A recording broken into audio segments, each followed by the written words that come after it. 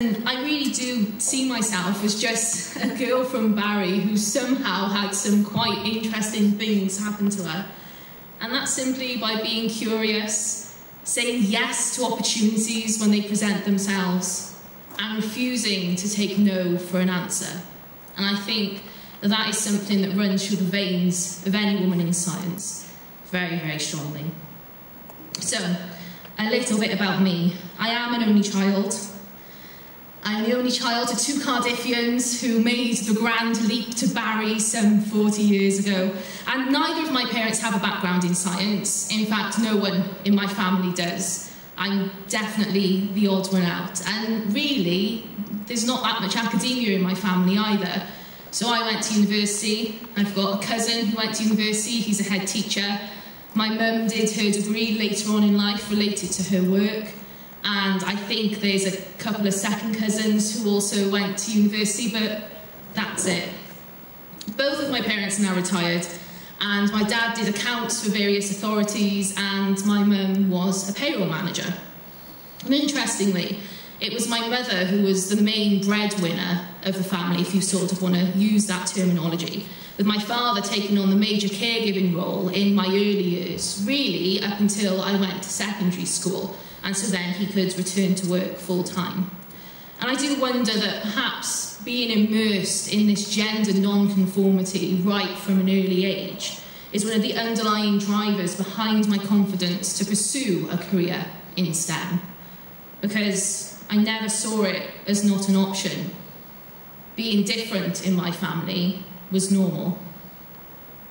I'd also been encouraged to be curious and explore right from a young age. Okay, so sure, I played with makeup. I had the Barbie dolls, the My Little Ponies, or what you call the kind of girls' toys. But I also had a microscope. I had Lego. I had cars. I had an action man with a parachute that I would drop endlessly off the stairs, trying to get him to float. It was never a big enough of a drop. I'm told, as you already know now from the introduction, that when I was about 2, these little noddy cars, which you know you're familiar with in this sort of formation, but apparently mine was noddy themed. I had one of these. Most kids kind of push them around, but no. I turned it upside down and tried to take it apart with my plastic toolbox. I had toys because they were toys, not because they were made for girls. And I wonder if that helped too. As a kid, I spent hours exploring with my dad. This is by far the best fossil that we ever found on our fossil hunting adventures. We went blackberry picking, we had conker battles, and I'm sure all of this guided an already inquisitive mind. Even more so perhaps because I do have a physical disability. So I have something called mild cerebral palsy. And what this means is I have a tiny scar on my brain. It's caused by oxygen deprivation during birth, and it's just something that happens sometimes. And I'm largely okay day to day. It doesn't really affect my day-to-day life, but it does mean that the muscles on the right-hand side of my body are weaker and tighter. And I do wonder if having this physical disability, so not able to maybe move around as easily and play a lot of the childhood games that always involve physical activity, I wonder if that encouraged me to use my mind more, to think, to wonder and ponder. And these are habits that stick with me today. But in terms of my journey into astronomy, well, I'm afraid to say that began in a very, very cliché way, and it was all thanks to my dad. So my dad always had a passionate interest in astronomy as a hobby. And when I was about 8 years old, he showed me the moon through his aging telescope. I'm sure we're all quite familiar with the moon in the sky, either a wonderful, beautiful crescent or that kind of circle on the sky. But the problem is you look with the naked eye, and it really does look flat, 2D. It looks like a sticker on the sky. Seeing the moon through a telescope is simply transformative. It becomes another world. You can see valleys, mountains, craters, sunlight just glinting off their edges.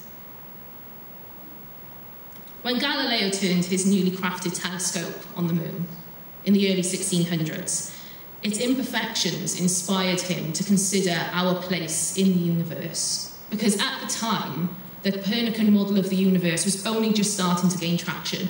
So that is a sun-centred model of the solar system, of the universe, so all of the planets orbiting the sun.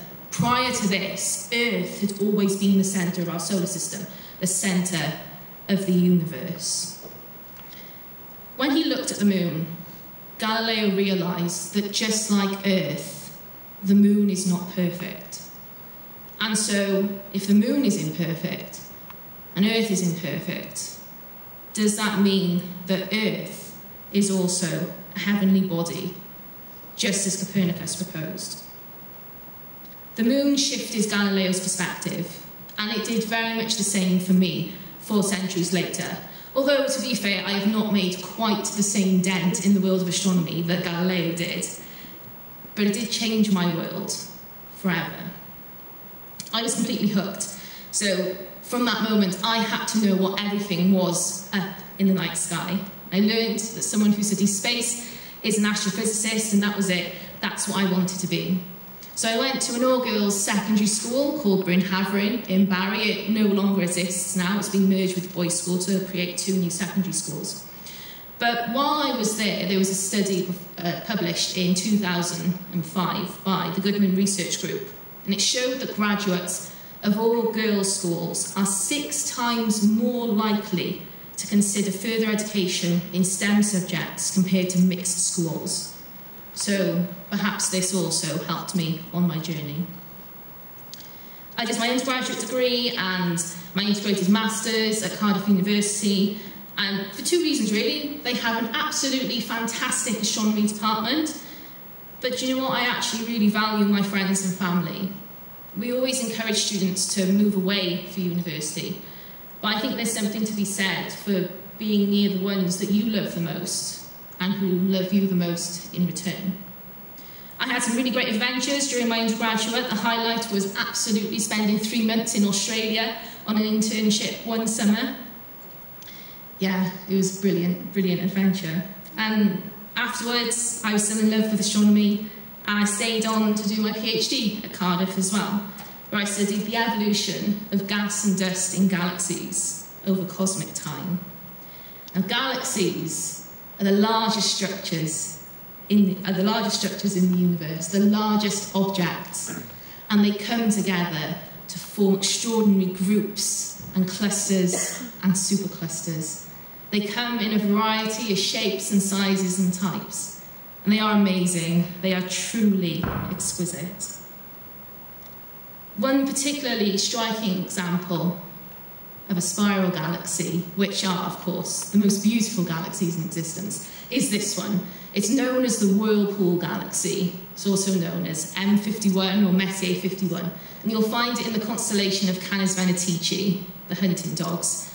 Alternatively, if you're familiar with the asterism of the Plough or the Big Dipper, it's just below the star at the end of the handle of the plough, so you can kind of look up at the night sky and know that this beautiful galaxy is sitting there, just out of view from the naked eye.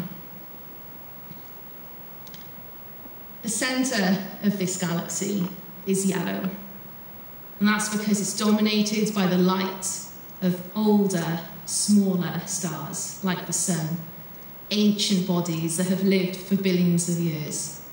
And right in the heart of this core is a supermassive black hole with the mass of 1 million suns. We can't see it here, but it's hidden there.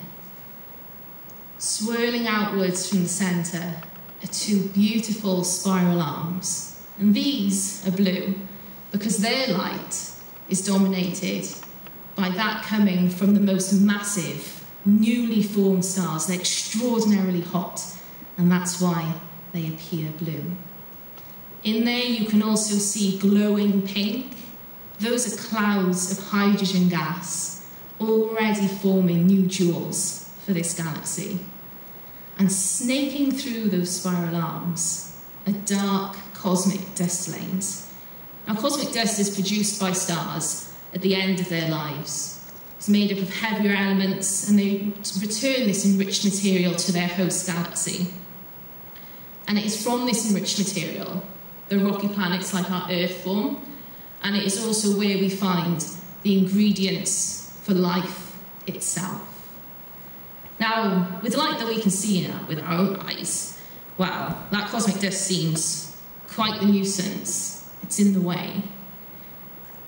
But if we peer into the infrared, light that's invisible to our eyes, but not to our detectors, then we can actually start studying the emission from this cosmic dust itself. We can reveal a secret history of stars long lost, stars that died and returned this material to their host galaxy. Now, other galaxies are basically gigantic balls of stars. They're known as elliptical galaxies, and all of the stars within them are orbiting in all sorts of different directions. They're kind of shaped like a football, or maybe even a rugby ball. And these galaxies are ancient and dead. They've lost their purpose, because a galaxy's job is to convert gas into stars. But these galaxies have very little to no gas left at all. But how do we get to these red and dead ellipticals? We don't know. Because we live in a dying universe. With every millennia that passes, galaxies are producing fewer and fewer stars. We don't know why. The only way to find out is to study the material from which the stars form and the material that the stars produce when they die. So the gas and that wonderful cosmic dust. And that's what my PhD was all about. I dabbled in some other projects as well. So I went out to South Africa to study exoplanets. These are planets that orbit stars other than the sun. And while I was out there looking with the naked eye into the heart of our galaxy, I witnessed my shadow by starlight. And that is something truly remarkable that you never forget. But as much as I loved researching and being that person for a brief moment who knows something about the cosmos that no other soul on this planet does, I actually realised I love talking about space and science, my own research and other people's research more. And so now, that's what I do as my career. I am an astronomer, but I am also a science communicator. And in my work as an astronomer and a science communicator, I get to meet some interesting people. And at the end of last year, I was truly honoured to interview one of my heroes of astronomy, Dame Jocelyn Bell Burnell. And she inspires me for many reasons, because she did incredible science very early on in her career, and she's still going strong today. I mean, she is approaching 80 and she's still doing active research. So I hope that I am as switched on as she is when I get to my advanced years. She made one of the most important discoveries in the history of astronomy and astrophysics. She discovered pulsars, which were only a crazy theoretical idea at the time. Now, pulsars are the densest stars in the universe. They are created when a massive star dies in a supernova explosion.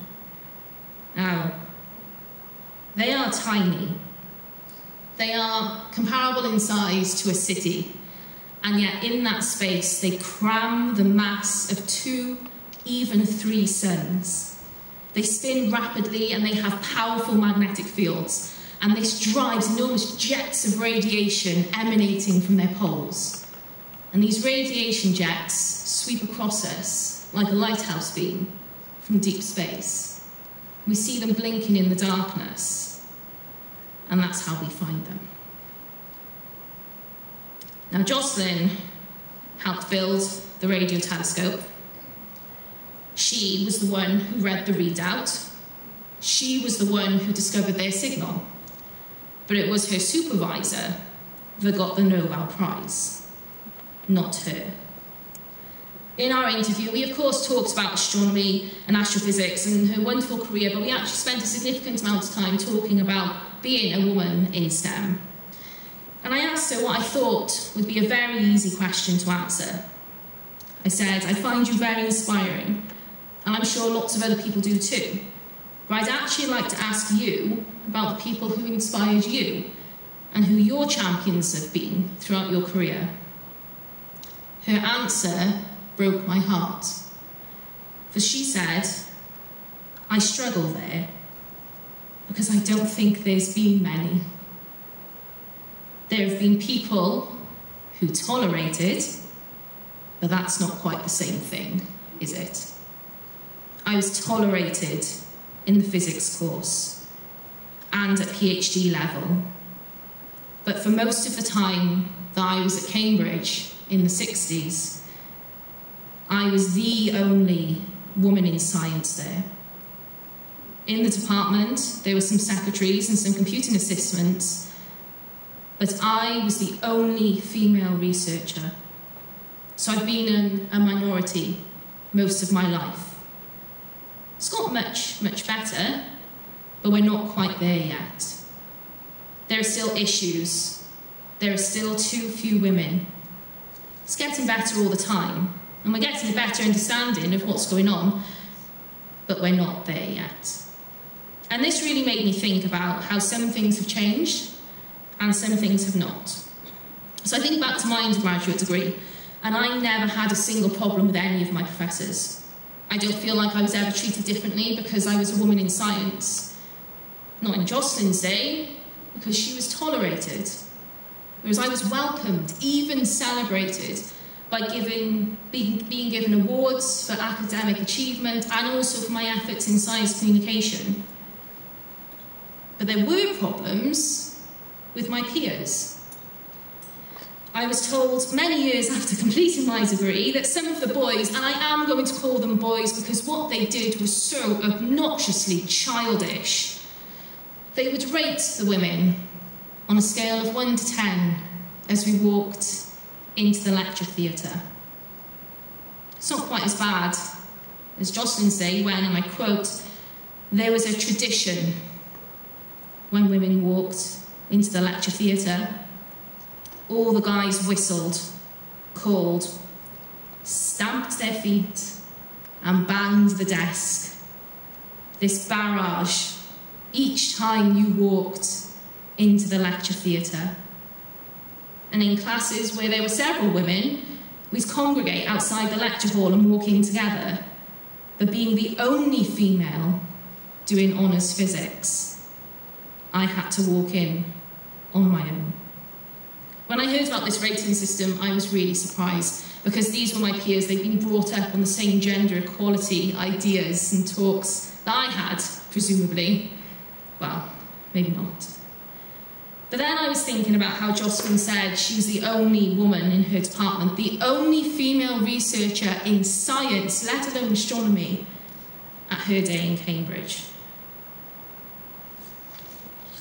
My PhD team, we were cosmic dust, and we were 3 PhD students and a master's. We then had a postdoc, we had 2 more senior researchers, and then Professor Hayley Gomez, who was our grant winner, and she set up the research subgroup itself. All of the PhD students were women, as was the master's student. Half of the rest of the research team were also women, and that was extraordinarily empowering. It was a wonderful environment to be a part of. Jocelyn felt alone, where I don't feel that today. We have a Ladies What Science Is group chat, and we champion each other in our PhD lives and beyond. So we talk about new job opportunities, we celebrate promotions, we celebrate when people have got new jobs, and crucially, we always talk about our salaries. We are not just surviving in STEM. We are thriving, and by we, I don't just mean the Ladies What Science Is. I mean all of us in this room today, and even beyond. I know that the numbers are not equal yet, and I know that there are not enough women in the highest paid positions, and far too many leave STEM after they've had children because they feel forced out. These and more disparities I do not deny, but look how far we've come from Jocelyn's day. Now, earlier I referred to myself as just a girl from a seaside town who saw the stars and lost her heart to them. But I am so much more. Like Jocelyn, like you, I am the girl who dared. I dared to dream, to be curious, to be true to myself, say yes when others said no. To be that girl from a seaside town who's sometimes on the telly talking about stars for other girls in seaside towns to see and believe is truly an honour. It is a privilege to be part of the explosion of women in STEM, and I cannot wait to see where this rocket to the stars takes us. Thank you.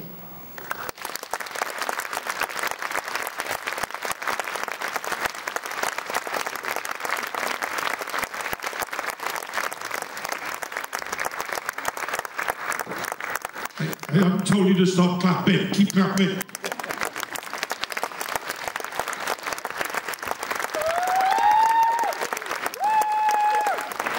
Man, that was good.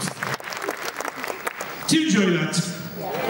Wasn't that really inspirational? I thought it was fantastic. You know, when you're as dull as me, to be honest with you, and you get a speaker who's got a PhD, you desperately look for something in what they say that you can identify with. And thank goodness you said something that I did in my life as well. I too had an action man with a parachute. And I took him down and stuff like that. So, Dr. Jeni Millard, everyone.